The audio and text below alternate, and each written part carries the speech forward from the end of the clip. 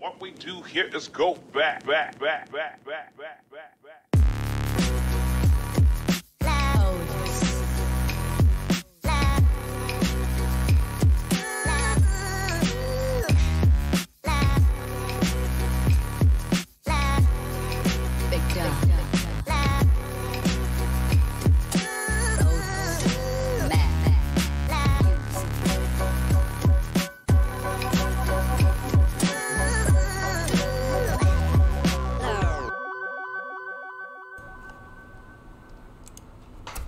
All right, what's up, everybody? So I decided it's time to actually make the videos for the stencils, and today we're going to start off with the Rip Torn stencil. So I'm going to show you guys how the stencils come, what they're made out of, how thick they are, and then I'm going to show you a quick demonstration of how to use the stencils, in this case, like the Rip Torn stencil. Again, these are available, mikesbrush.com. If you're watching this on the website in the future, oh, excuse me, you know, obviously this is the video to go along with your stencil. So anyway, let's open this up and check it out on the inside. All right, guys. So when you order one of our stencils, it's going to come like this. And I've decided to redo all these videos just to properly show how our stencils come. So now, when you order our stencils, they will come in a nice plastic wrap, and the plastic wrap is meant to be reused for storing your stencils. So you can easily just peel that plastic off. You don't have to cut the wrapper off. Then you could easily remove your stencil.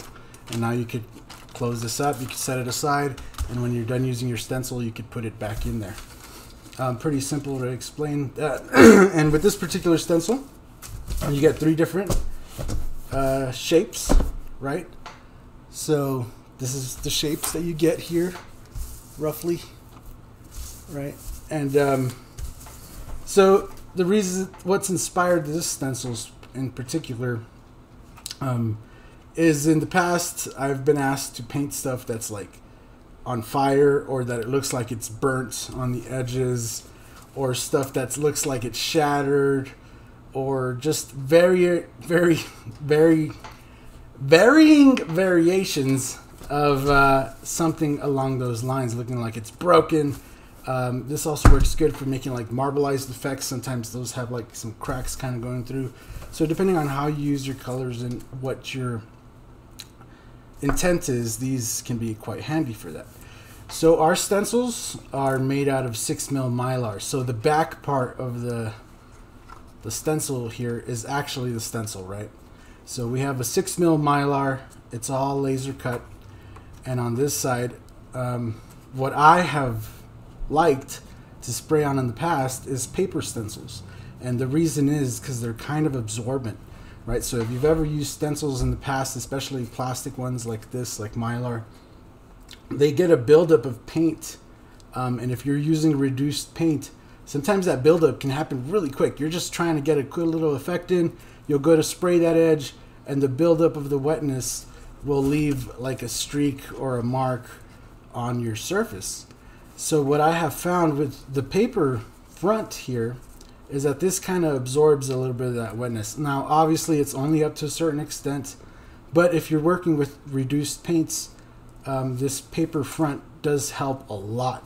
When it comes to just getting those nice edges in without getting a big heavy wet buildup around the edge of your stencil. So that's the reason for the paper.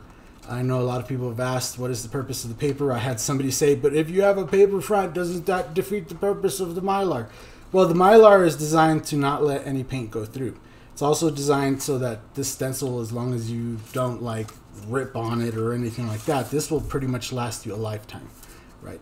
The paper, like I said, it's just for ease of use and for a nice spray pattern, and that's kind of what I like it. And yeah, so that's how this stencil comes. And now I have a quick little canvas here. We'll do a quick demonstration so you guys can see this stencil in action. So I'll go through this with all the stencils. Today we're going to do the Rip Torn stencil, and we'll go through all the stencils, probably one every other day or so. until we power through. So let me set this canvas up and we'll switch the camera.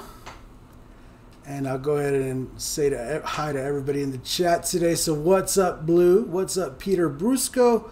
What's up, Raul Antonio? What's up, James Melton with the Big Skull Squad? Yeah. What's up? What's up, Matt Krizak? The Crazy Crizzle? What's up? And I think that's it, right? All right. So yeah, if you're watching this in the future, I am doing this video live so that you can kind of see how it works. So here I just have a regular canvas, right? Nothing on it. It's just white. And we're going to go ahead and throw some quick little designs on it just to show you guys what I mean. So obviously you got a bunch of different edges here.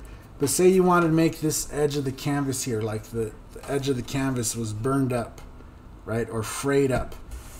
This comes in handy for so much stuff. But the main point I'm going to illustrate today, just because it's easy to do with black, is to just make it look like this edge here was burned up, right?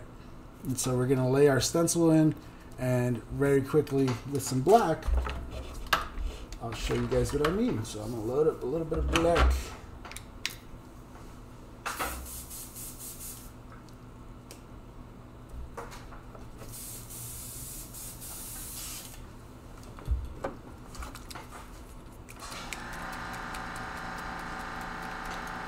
What's up, Irby? How's it going?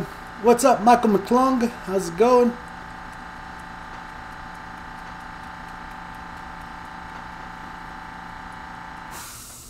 All right. So I'm just going to pour in a little bit of black.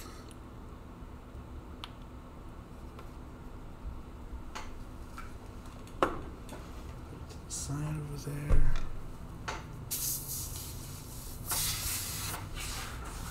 I don't step on the airline. That's probably a good idea. Cool. So I've loaded up some black, and this is pre-reduced already to 10%. And again, I'm just going to take my edge here, and I'm just going to look for a good edge. Maybe right there, kind of where we had it earlier. Right? And I'm just going to come in with some black. And make sure to hold my stencil nice and still. You could always glue it down or use some magnets depending on what you're working on. But all I'm going to do is just take this and just hit that edge. Just bring a little bit of a fade down with some spotting. And bam, right? Your edge kind of has this little effect now. And I'll bring you guys in close so you can see.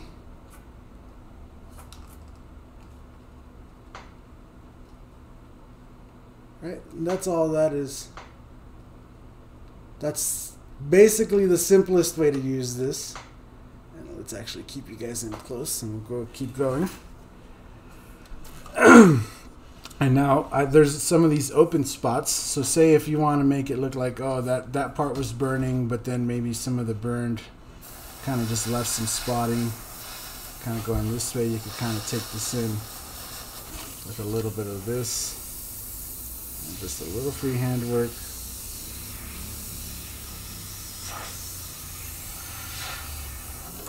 With those nice little cracked edges, super simple way.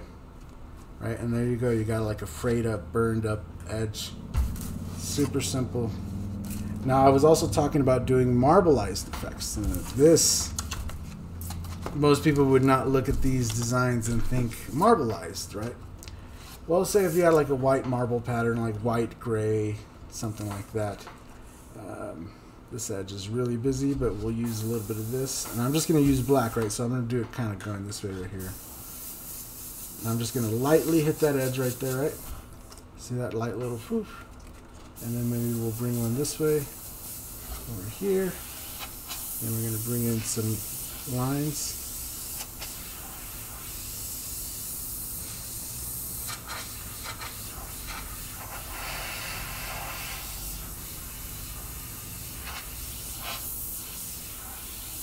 Right, and all you do is use those edges to kind of create those differences.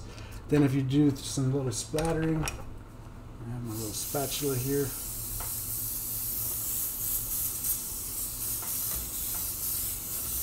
probably not the best tool. There you go. Right, and then if you toned in with some other gray, some whites and stuff, you could get a really good effect of just some like nice rocky surface there without having to work too much at it, right? It just kind of gives it a nice, cool look. Simple. Again, it's all about your imagination, but having these hard edges, in the past, I have found myself trying to like actually burn paper and like have it burn in cool ways, and then trying to save it to use it as a stencil and whatnot.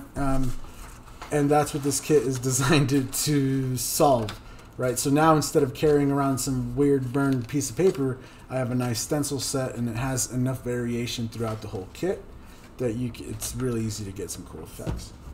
So now let's actually, I think I got that. Yeah, let's just create a nice black area next. And I'm just going to lay down some black here so that we could go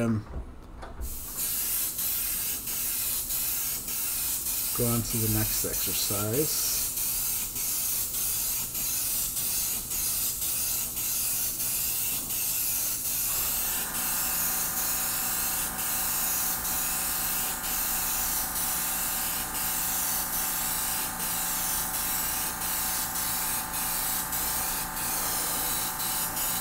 And I've been meaning to bring those videos for a while, and I actually had this already kind of pre-recorded, right? But then when I went back and looked at the footage, I realized I was still using one of the old stencils, just the straight up clear ones that we used to sell. And now with the, I feel like the paper is so underestimated, right? Like, will the spray adhesive wipe off the Mylar easily if used? I like, it's that whole thing where that spray adhesive, it's going to depend on which type of spray adhesive you're using. But the Mylar, I mean, it is Mylar, so it's pretty chemical resistant. I wouldn't just leave it soaking in mineral spirits or something like that. But definitely you can use it. That's not something I've done. So typically I don't like to use spray adhesive on these. I like to just hold it in place, and if I have to stick it, I'll use a piece of tape or something like that, and I feel like that's the easiest way. Can you use this stencil like torn metal? Yes, so that's kind of where I'm getting to next. And we'll give this a second to dry, so I can show you kind of a quick effect. And again, I'm just using black. Your surface is not always going to be black or white, but you know, I'm sure with a little imagination you'll get the point. And so we want to use some of this. We're going to use a little bit of white, right, to obviously contrast on top of the black. And I've only done the half so that I could illustrate a point to you.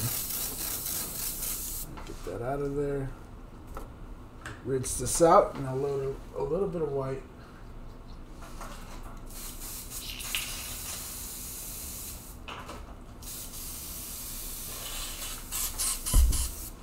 So I felt like the best way to illustrate the point on these stencils is to actually just come and do a demo panel like this, and just, you know. The original video, it was more like I had a piece of artwork already, and then I just showed really quickly how to add like a quick little background on it.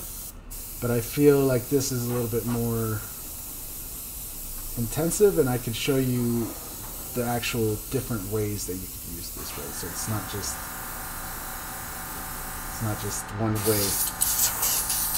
one way fits all, because it's not. You could use this in so many different ways. And probably you're watching me use it this way, and you're already thinking, like, I could probably use that to make something else. So, Blue with the $10 donation. Thank you, Blue. You're always the best. What's up, Mike? Thanks for sharing. You're very welcome. So I'm just loading up a little bit of white. Again, we're just trying to keep the colors simple just so I can show you guys a quick little way of using this.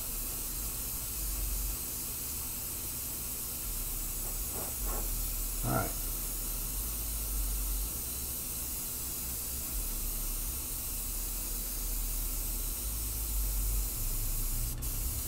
I'm just letting these little spots dry up. There you go. Don't have to be perfect. We're just going to paint over it. Cool. Set that down real quick. We're just going to take a quick little piece of tape. So again, this is just one of the many ways you could use this. And you see this bottom part? I'm going to kind of move the camera a little bit. So you see this bottom right here, this fade? Let me show you something, right? So obviously this is just black and white, but I'm going to show you a quick little effect you could do. So we're actually going to use this coming off. So like, we'll go something like this. Make sure that white's flowing through.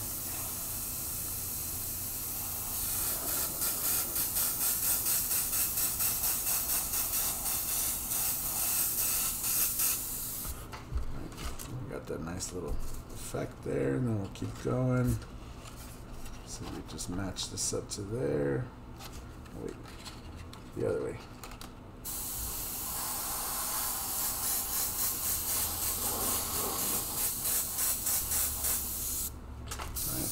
Then you could kind of bring in some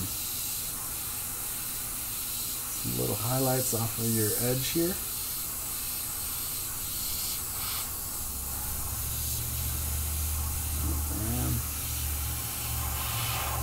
And then we just hit that top little edge right there. Again, I'm just going pretty quick. Of course, the black peels because we didn't let it dry, but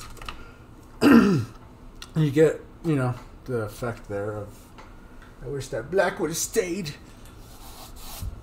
But you get the idea. You can kind of fold it over, and then you can, actually, let me load up some black on a different one. Different airbrush. So I can show you guys the bottom shadow as well.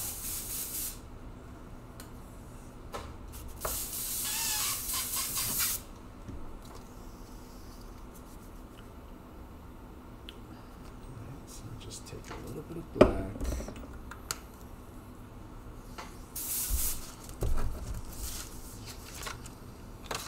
Come back in here, find our edge that we used, which I think was this one. Right. Just hit a little shadow right underneath. Right, boom. Take another little edge over here. They don't always have to match up either. I kind of feel like when there's a little bit of a variation, it fits a little better. Not too much though. You don't want to go too abstract, but you do want it to match up a little bit. But bam. See, now you got your folded over edge, and then you got your drop shadow for that edge right there. And that black is still bothering me. Here, we'll use this edge just so I can show you. This.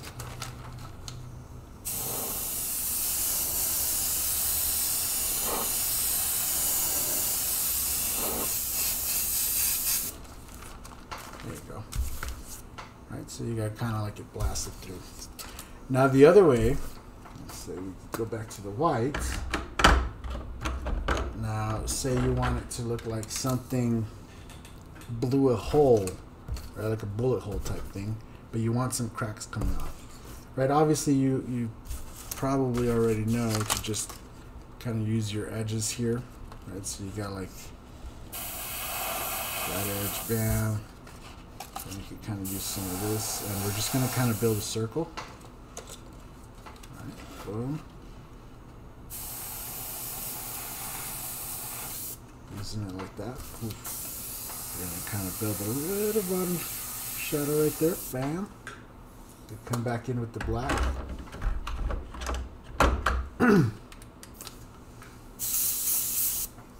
And again, there's some areas where there's really fine detail on there. So if you want to use some of that on the inside of that white, this is not where I loaded the black.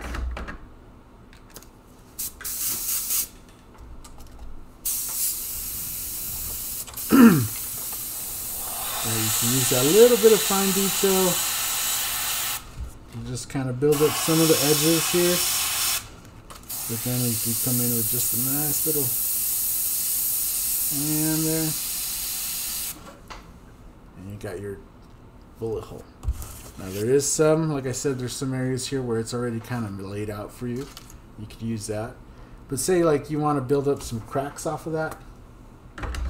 Like maybe it hit on glass, right? So like instead of just being a metal panel, like maybe it hit glass. And that's where this stencil really comes in handy, because you could just take some of these edges here, and they're wild enough and random enough that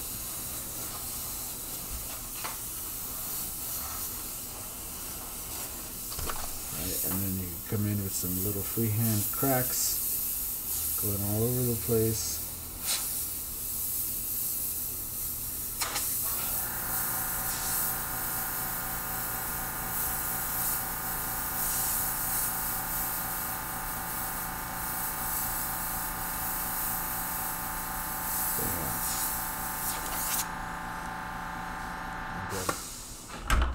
Just come back with the black, reinforce our little hole there.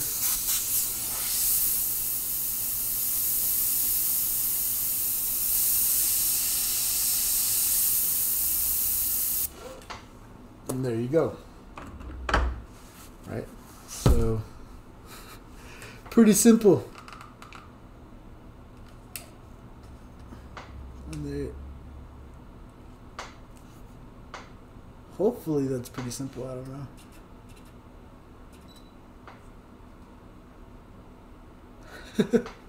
That's as simple as I can make it. So yeah, and then from there, I mean, it's all going to be your imagination. So I like using a lot of these stencils are great for creating textures, right? So if you're into doing graphics, right, you know that you're always looking for a way to fill in those graphics, right? Even if all you're doing is just laying down lines. Like, yeah, you could just lay a color, but it always looks cool when you lay a color and then you have an effect writing along with it, right? So if we take some black here, and we just take maybe like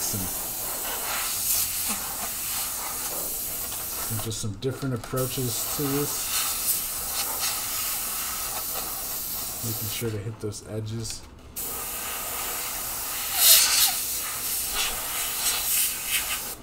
If you just use your imagination.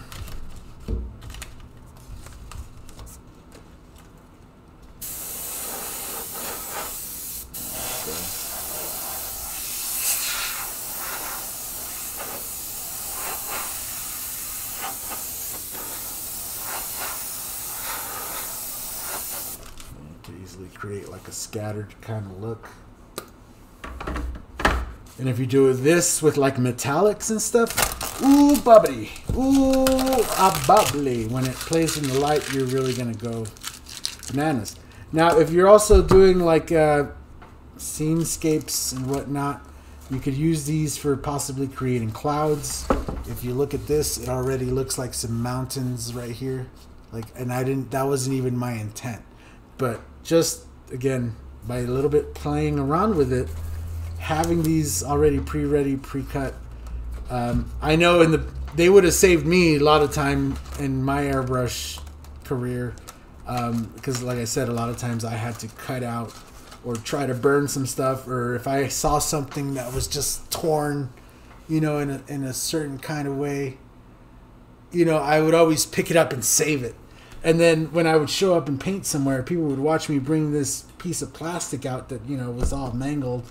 And they'd be like, what are you doing? And then you know, that looks, you know, piece of trash or something, and then I'd be spraying on it, and then the effect was cool, and that would always get people like, oh yeah, I like that. But, you know, busting out that trash piece or whatever, always slightly unprofessional. Which I don't mind. I just, you know, it's the reality of things. So there you go, guys. Hopefully that demo kind of demonstrates for you the versatility of this particular stencil. And maybe the camera will focus. There you go. Like I said, a lot of it is going to come up to really your imagination, what your particular project is, and what colors. And like I said, if you're using metallics and stuff, you could create a lot of cool effects. Candy colors. I've seen somebody say candy colors? Yeah. Using candies will create depth. Yes, for sure. So, yeah. Like when you're doing patterns, oh man, there's stuff like this is kind of where it's at. And I know that just from experience. And yeah. So hopefully you guys like today's demo. And like I said, you could put it back in its little container when you're done. And you'll have it ready for next time. You know. Pretty simple. One person's trash is another person's inspiration. Yes, that's usually how it goes.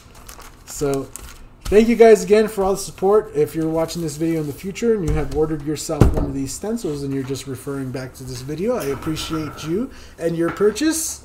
Again, buying one of these stencils helps this channel keep bringing you more videos, better videos, and yeah. So hopefully you guys enjoy this video. Like I said, I'm going to be doing one of these, and we're going to try to hit them, you know, one every other day or something. I do have some other videos going to be kind of mixed up in between, but all the live feeds, we're going to probably come back Tuesday, since today's Sunday, and we'll do one of the stencils, and we're going to kind of go through them all. So hopefully you guys enjoy this video. If you're on the website and you're ordering one of these, make sure you subscribe. Make sure you hit that like button, as always, and we'll see you guys in the next one. Later, everybody.